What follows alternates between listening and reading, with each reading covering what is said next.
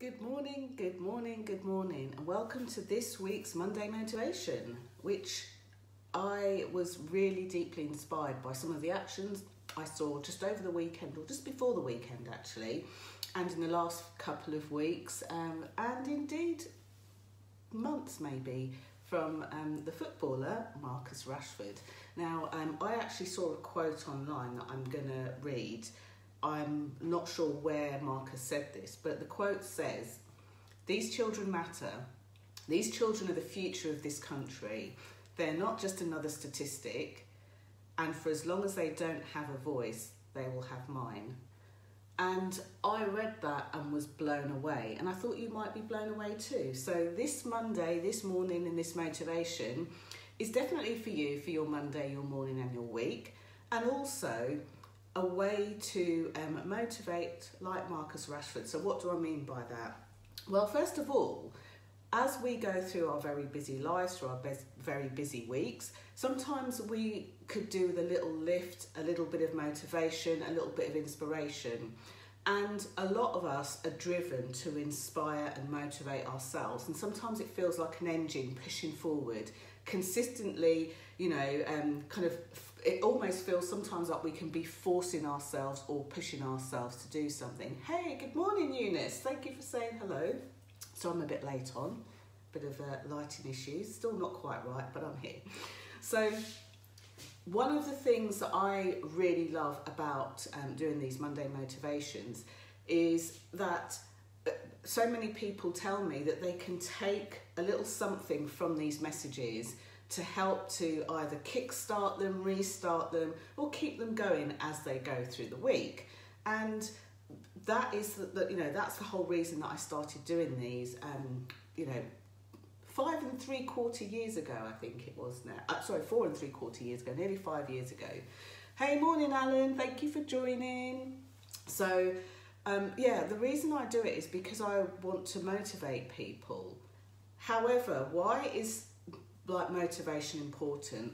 I think it's important regardless of what we do. Now, many of the people that watch my work are business owners, and at the moment there's been a lot more focus on people getting back on their feet.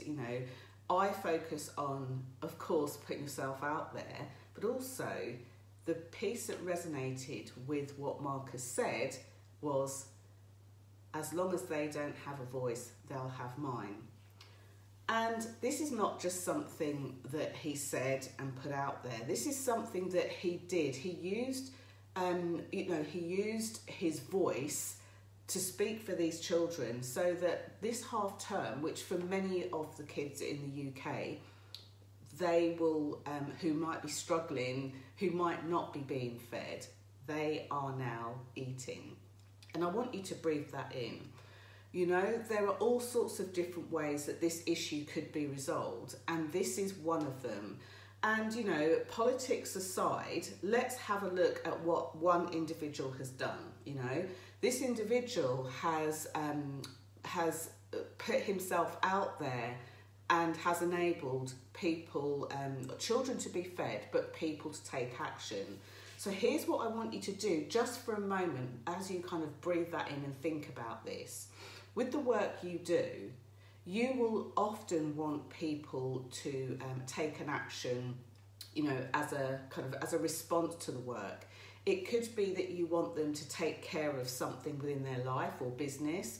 It could be that you want them to feel peaceful in some way, maybe happiness or joy, maybe to take better care of themselves, maybe to feel confidence to do something.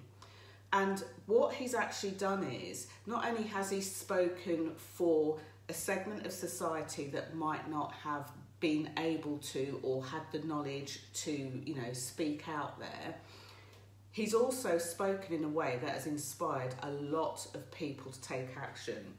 Not just the British public, not just the various shop owners up and down the country, the small businesses up and down the country, who invariably may be struggling or may have struggled through this time too. He's inspired them to take action, to kind of get in on this and provide meals for children who need them. there are some big well-known brands, and it's interesting because I hop in and out to the media, and I'm very cautious about what I consume, otherwise it can be overwhelming. But when I actually picked up this story on Twitter and the momentum that it had, where he was just trending in like 5 or 6 different places, to be able to encourage people to go along and walk alongside you with your message, and then for people to add their support, is quite huge. And here's the thing, we can all do it. We can all do it. And many people that come to work with me express some form of feeling like they don't have a voice. They don't have a voice. And here's the thing that's really important to know. Your voice doesn't mean that you have to be a celebrity. Having a voice doesn't mean that you even need to have a massive audience. Having a voice really stands for having a clear message, having courage, the courage of your convictions, and having the confidence that no matter how hard it gets, that you'll put it out there.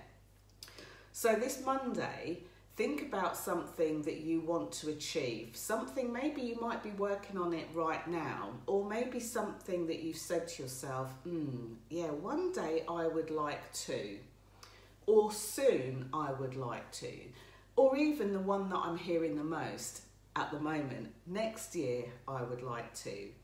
And think of that thing. So for those of you watching, you don't need to type it in the box below if you don't want to, but have you got that thing or those things that spring to mind? If you do, give me a thumbs up or a love heart. I'd love to take a check to see. And if you're watching back on the replay, type in or give me a thumbs up and a love heart. If you don't have anything that you are motivated to do, then it could be that you might need some kind of like a sounding board, somebody to sound it out with, because quite often when I'm having these conversations with clients, and I do actually run a program called a private program called the Sounding Board, where people do exactly that.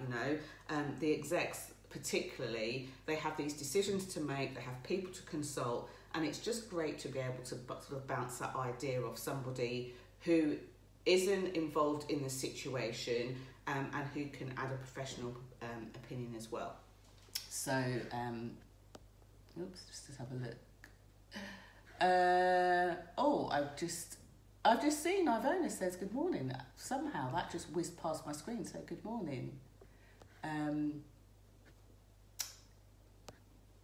And Sharon, good morning.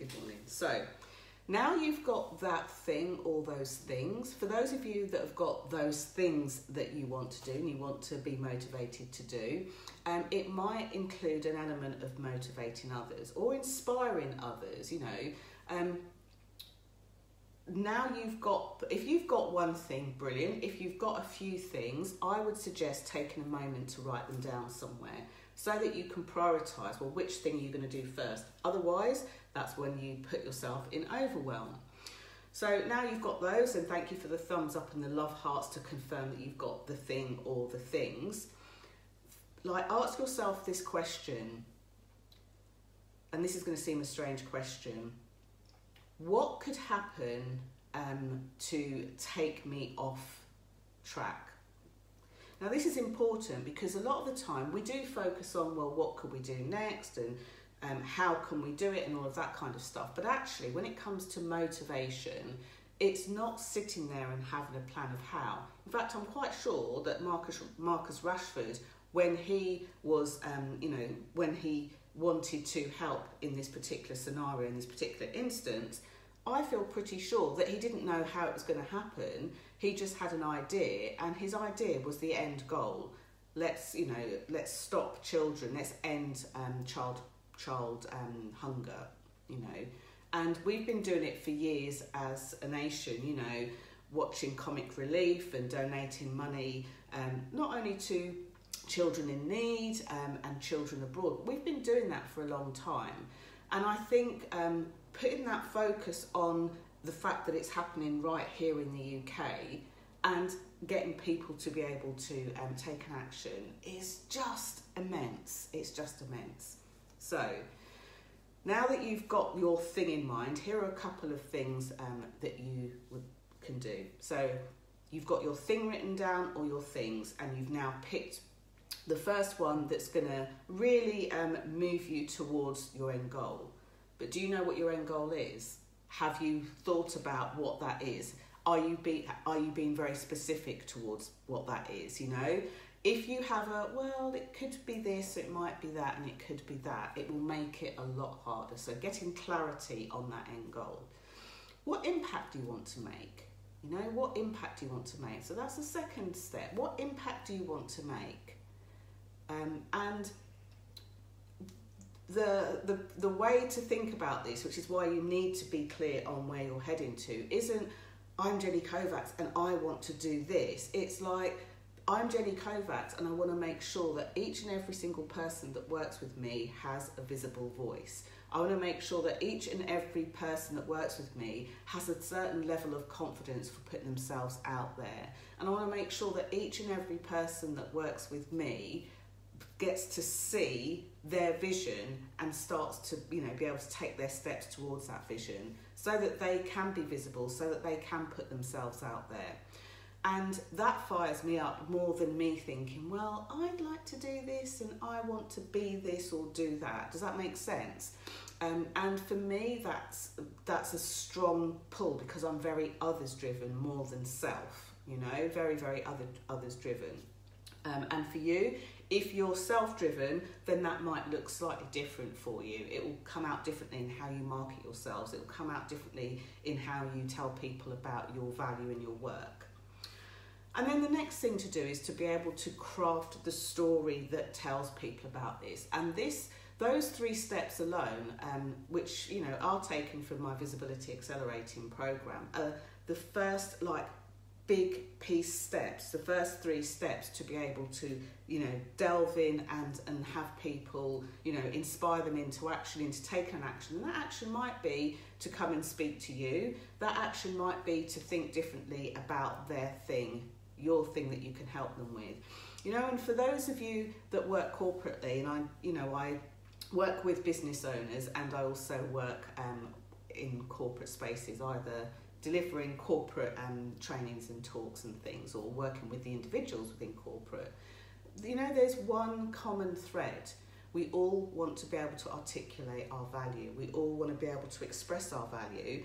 And for a high percentage of people that I have the privilege to work with, we all want to be able to make a difference, an actual difference in other people's lives.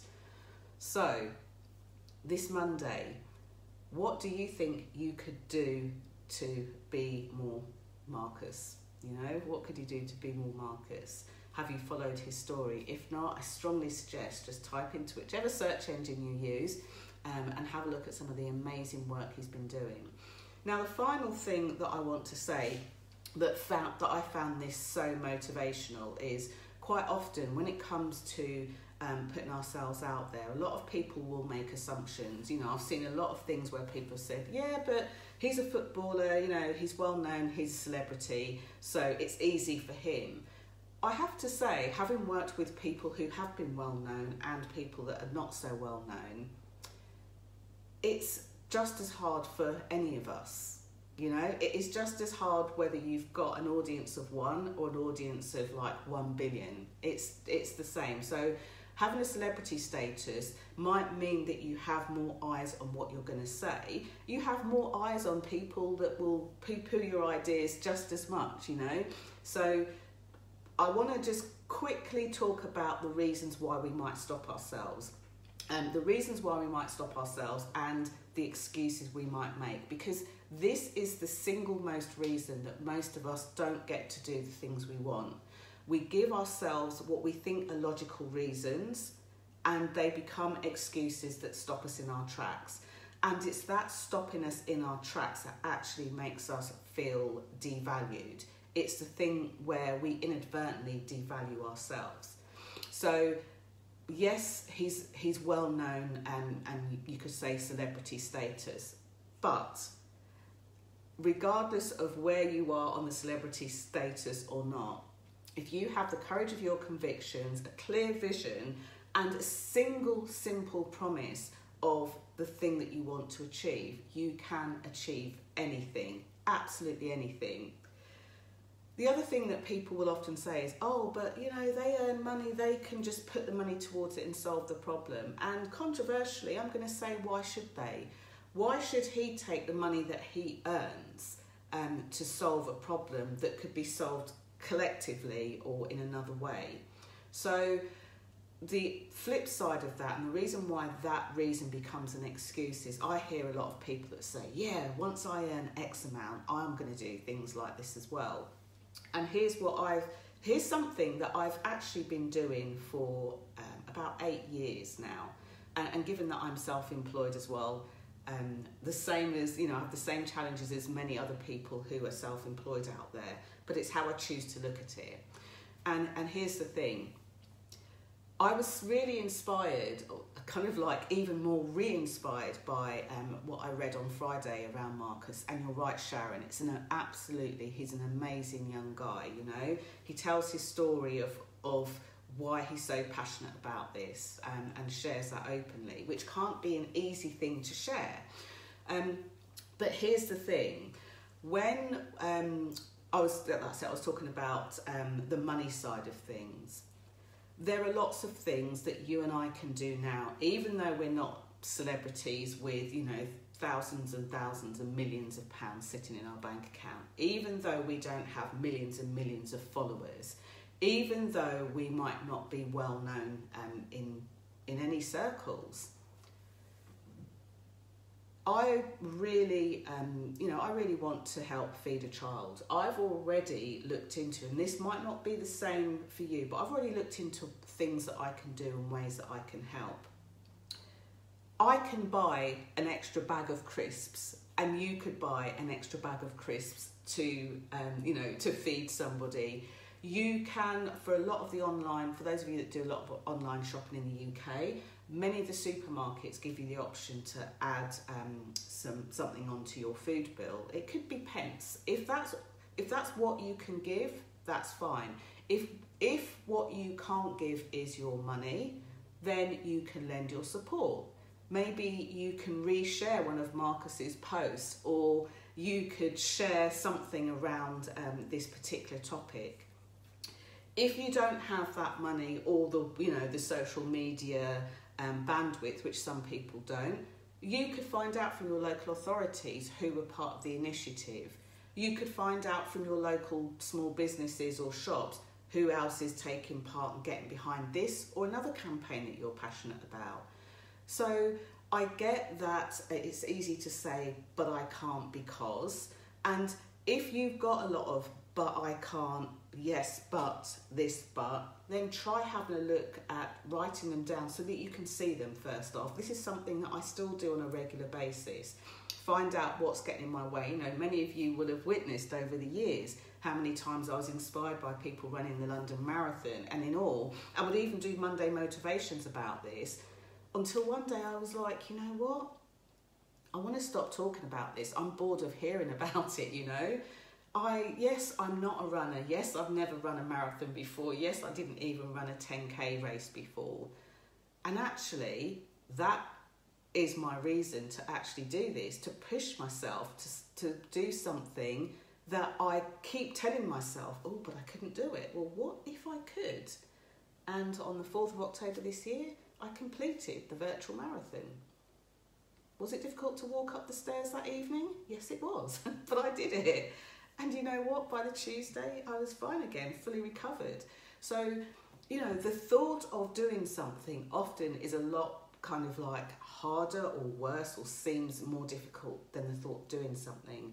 So there's one message that I could leave you with this morning and this Monday to motivate your Monday and your week is be more Marcus. Be more Marcus Rashford.